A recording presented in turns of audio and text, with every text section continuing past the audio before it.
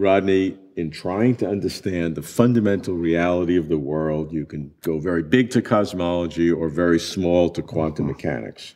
And in quantum mechanics, I've now been hearing about the multi-world interpretation of quantum theory, which either talks about an incredible branching at every decision mode at very, very small periods of time, or some past histories of the universe which get selected for over time through this process. You're astrophysicist, you're a theologian, using either or both of those professions.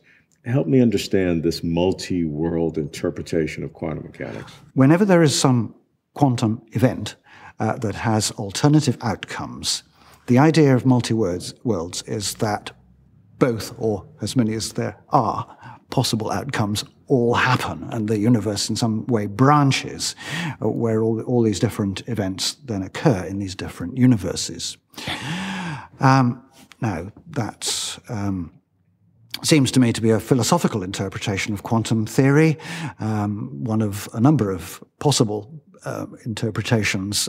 It's not demanded by the science, it seems to me, so it's a philosophical position that some physicists take.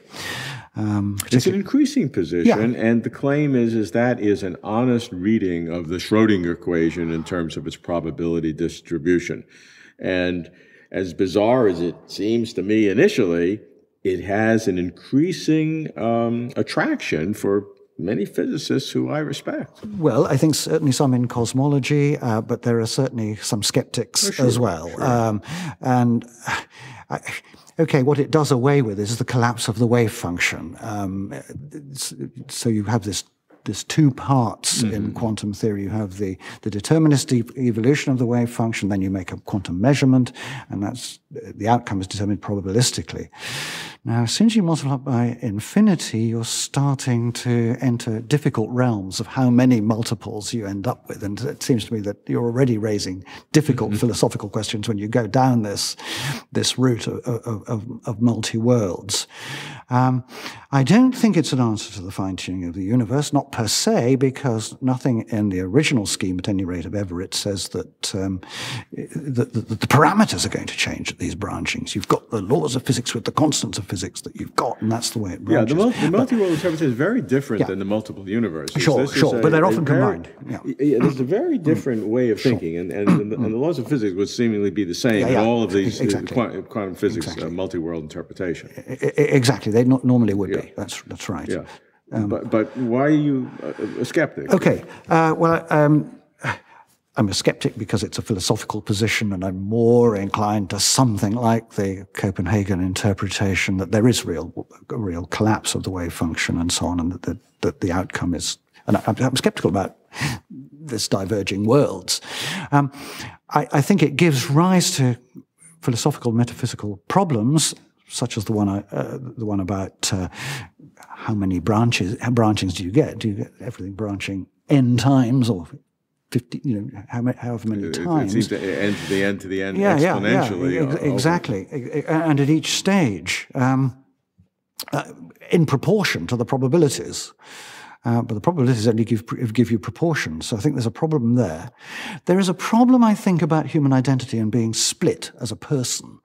You're now putting on your theological hat. I'm putting on my, to a degree, I'm putting on my theological hat. I just want to know who I'm talking to. Yeah, exactly. At any given moment. This is more of a theological You're branching here in terms of your physics and you're doing your own little branching. I'm one person, but so I'm fine. I'd like to understand from your theological point of view. Yeah. Theologically, it worries me that I split into two, and I may then go on in these two different worlds, or more, infinitely many different worlds, different copies of me go on branching, and I do anything I possibly could do because my decisions are different in the different worlds and so on. That seems to question human identity. I mean, I think other people than religious people might have a worry about that as well. Honestly, you're saying, Robert, that I'm putting on my theological hat, and yes, but I think other people might have a concern about that too. So yeah, I do have a worry. And I suppose if one thinks about Christian theology, more particularly the incarnation, the idea that Christ, God came as a human person in Christ and dwelt on this earth as a person. What do we think of him as being split, multiple virgin births? I mean, it just gets bizarre. It gets bizarre, theologically, just as much as for us as individuals. It seems to me.